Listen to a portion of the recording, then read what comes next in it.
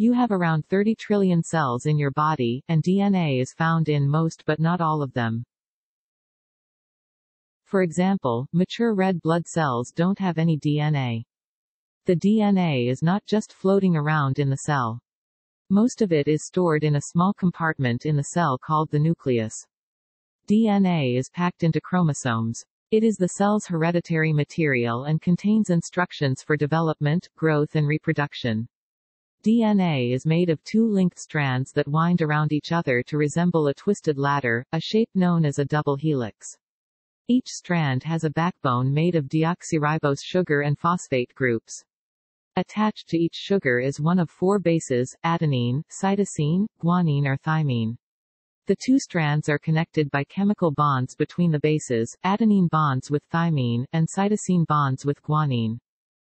DNA is a self-replicating structure. Replication needs to occur because existing cells divide to produce new cells and each cell needs a full instruction manual to operate properly. So the DNA needs to be copied before cell division. DNA replication is catalyzed by a set of enzymes. Let's learn about the DNA replication process and the role of enzymes involved in DNA replication. Replication begins with the spotting of the origin of replication followed by the unwinding of the two DNA strands. Unzipping of DNA strands need high energy input, hence it catalyzed by enzyme helicase. The separation of the two single strands of DNA creates a Y shape called a replication fork.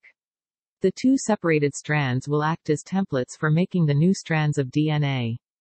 An enzyme called primase bind to the end of the strand and construct RNA primer, which is RNA nucleotides complementary to the parent DNA templates. DNA polymerase III recognizes the primer and binds to the leading strand and then walks along it, adding new complementary nucleotide bases to the strand of DNA in the 5' to 3' direction.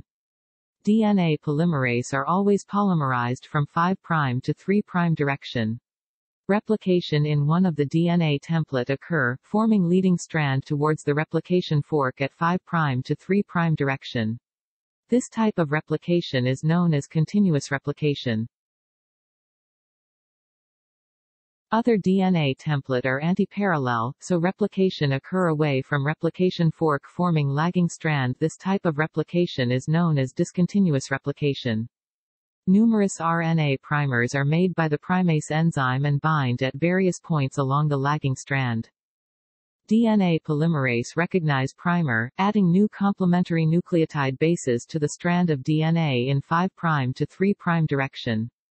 This chunks of DNA called Okazaki fragments. Once all of the bases are matched up, an enzyme called exonuclease strips away the primer.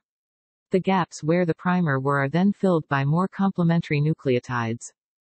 Finally, an enzyme called DNA ligase seals up the sequence of DNA into two continuous double strands.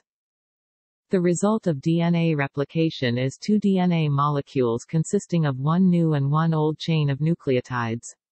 This is why DNA replication is described as semiconservative. Half of the chain is part of the original DNA molecule, half is new. Following replication, the new DNA automatically winds up into a double helix.